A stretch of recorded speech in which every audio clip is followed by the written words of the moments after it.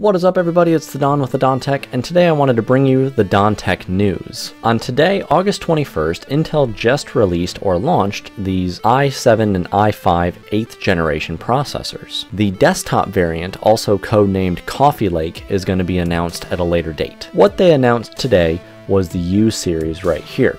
That's going to be for thin and light laptops, 2-in-1s, convertibles, minis. As always, Intel is promising better performance, better battery life, and more things you can do with less power. These are supposed to have from 15 watts of TDP, and they're going to be meant for powering the 2-in-1s and ultra thins. Their other lineup is coming soon in the fall. And here's going to be the list of the different processors that are coming out with this mobile lineup. You have the i7s in an 8650 or an 8550, and the i5s in an 8350 and an 8250. These will have a variable range all the way up to 4.2 gigahertz, all the way down to 3.4 gigahertz in the maximum processor. That's probably going to be unlocked with a turbo boost technology or something like that. And the base clock frequency is going to be from a 1.9 at the max all the way to a 1.6 gigahertz. All of these processors are going to have 4 cores and 8 threads, and the i7 series will have 8 megabytes of cache, whereas the i5s will have 6 megabytes of cache. All of these will allow dual channel of memory with a maximum of 32 gigs of RAM on either of the platforms. The primary difference in these cores for this particular model is going to be that instead of a dual core, they're going to be a quad core. Intel always promises that they're going to give you better performance. This one they're saying is going to be 40% from the 7th generation. Intel further claims that you're going to get up to 2 times the performance versus a i5 machine from 5 years ago. 5 years is probably right around that 4th and 5th generation of processors on the Intel side. Continuing on with multitasking, Intel promises up to 2.3 times faster multitasking versus a 5-year-old system, or up to 40% faster multitasking versus the 7th generation. Here they have some other information that's usually based on a synthetic workload. They say that you can create a 4K video 14.7 times faster on this new 8th gen versus a 5-year-old system,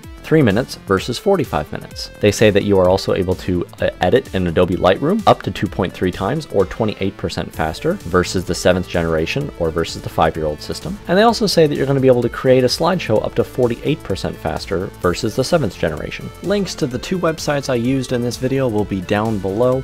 Thank you so much for watching. I hope this was semi-helpful to you. If you enjoyed the series, definitely let me know.